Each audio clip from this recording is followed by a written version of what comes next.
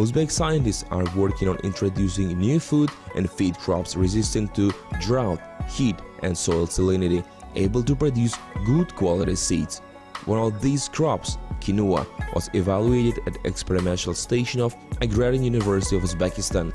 Quinoa is a facultative halophyte, one of the oldest crops cultivated in the Andes, about 5,000 years. Quinoa seeds are very nutritious, rich in protein and micronutrients. Its seeds may be consumed as human food in flour, baked products, soups, drinks, salads, and breakfast cereals. Also, stems and foliage are used as animal feedstock for its higher nutritive value. International Center for Biosaline Agriculture (ICBA) in 2015 launched a regional project on testing 5 quinoa varieties in Uzbekistan, Kyrgyzstan and Tajikistan. Several demonstration quinoa trials were established under various agroecological zones on non-saline soils in Tashkent region, saline clay loamy soils in Sirdarya River Basin, on sandy saline soil in central Kizilkum irrigated with low-quality water. But our main target was marginal lands of Karakalpakstan.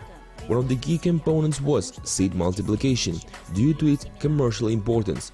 In Europe, seeds of quinoa as an environmentally friendly product are costly.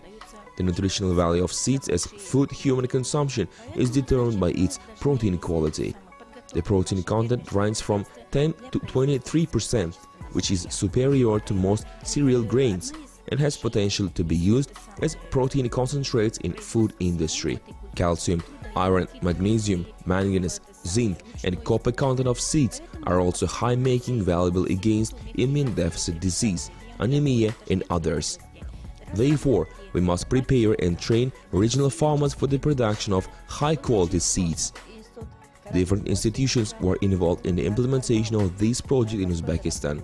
Institute of Karakul Sheep Breeding investigated quinoa biomass after seed harvesting as suitable source for feeding of animals. The Institute of Botany studied purely biological features, quality of seeds, seed germination rate, packaging, and seed storage. In our university, Dr. Botir Haitov studied technology of cultivation of quinoa. The process has been very difficult to study, but even so, they have learned term and norm of seed sowing, seed pre-treatment before sowing, pest control. Seed multiplication trials were also monitored.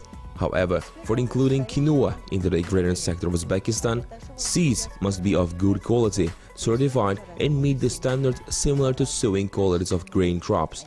Equipment for seed harvesting and cleaning is crucial. Seeds of quinoa is difficult to clean manually due to large bush size. Stem height is of more than 1 to 2 meters, the leaves on long stalks, flowers are collected in dense panicles.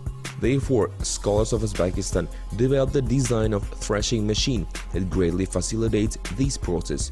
The first prototype of such machine was demonstrated in action during the training seminar at Tashkent Agrarian University.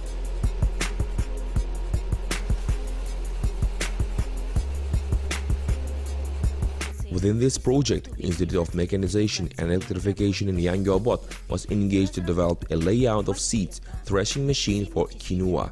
It was not an easy task since matured seeds similar to other chenopod's and amaranthus are very small.